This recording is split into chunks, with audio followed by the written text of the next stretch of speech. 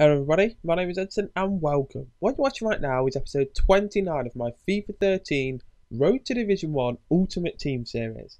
And in this episode, I'm playing quite a the player that I'm playing is a very good player. I struggled against him, and I was confident going into this game because I've not lost in a while, and I only needed 5 points to win the league. With 4 games left, 5 points, it looks like you're going to do it. Go into this game and I go down an early goal quite quickly, and then I think he gets a second, and then I'm just struggling to sort of fight back. Like from there on out, I keep getting goals, but then he keeps scoring, and sadly I do end up losing this game. I think it's 4-3 it finishes, but it's a very good game. You'll see some great goals, you'll see some great play, and I'm just going to sort of cover just everything that's been happening over the past sort of week. Basically, I've been in London, and yeah, this sort of series has been on hold until I got back. There's not many episodes left in this series now, and then after that, the way I'm keeping FIFA 13 content going on my channel is basically by doing a FIFA giveaway each week, and that's going to be like one team of the season player for the next 11 weeks. I think it starts this Sunday. As you're seeing this, I'm not too sure what day you're seeing this, but it will definitely be before Sunday. So the Sunday that's coming up, that is the first giveaway, and then you've got a week to enter, and then basically there'll be, I think, like the following Sunday, I'll announce it on my Twitter, the winner of that week, and then I'll upload the video of the following week. So basically it'll just be like a weekly thing every Sunday, and you've got a week to enter, so there's no sort of rush. So yeah, that should be all good, and that sort of ties me over until sort of FIFA 14.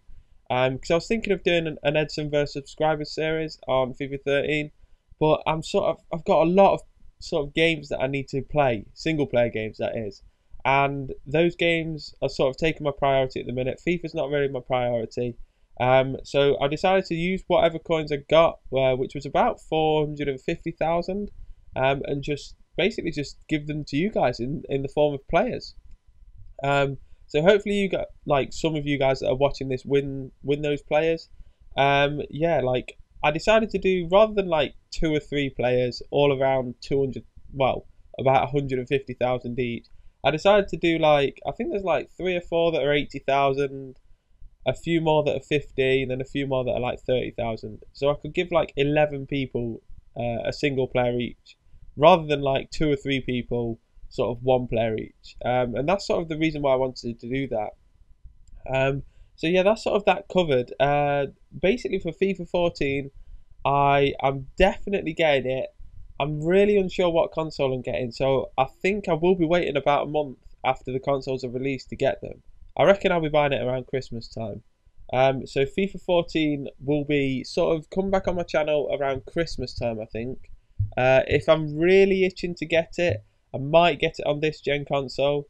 But the problem is, I believe that if you buy it on this gen console and you go over to FIFA 14 on the next gen console, all your Ultimate Team will be there.